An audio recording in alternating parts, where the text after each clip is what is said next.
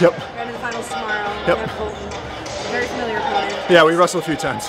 Yeah, just a few. Take us through that match. 14-6. Yeah. Crazy score for a Greco-Roman. A little bit, yeah, especially heavyweights, usually a 1-0 or a 1-1. Yeah, so take us through that score, that last scoring exchange. You know, pretty close, and then you kind of broke away and got that 10. Freeman's good. Freeman's a good wrestler. He's very slick. He's very agile. And if you're not ready for it, you're going to go down 4-0. He's got a good gut. He's good, slick movement. So, you know, just all around good wrestler. And he's got a tank on him. So I had to find a way to crack the tank. And it took a while, but was able to finally get there and gave up another takedown. Again, he's slick. So we've wrestled in practice. We've wrestled twice in competition now.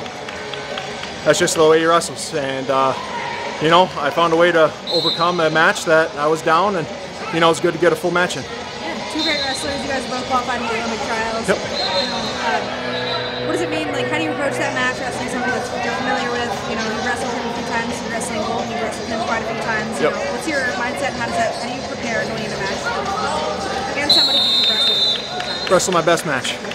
I'm concerned about myself and how well I can perform. I want to be the best wrestler that I possibly can be and see where all that goes. This is a test. You know, at the end of the day, like they're important matches. You know, it's to make Olympic qualifier, Olympic champ, look at all these different things. There's a long journey ahead, but at the end of the day, if you're not taking it as a one match at a time, and I'm trying to wrestle my best match today, then you're looking too far ahead and you get, you know, anxiety and all these other things that go with it. And a lot of times the job doesn't get done. So I'm focusing on one match at a time. One task at a time. My task now is to get down to weight and get ready to weigh in, and once that task is complete, we'll move on to the next thing. What's the key? What's going to be key to this tournament tomorrow? Just stay relaxed and do what I can do. Thank you. Thank you.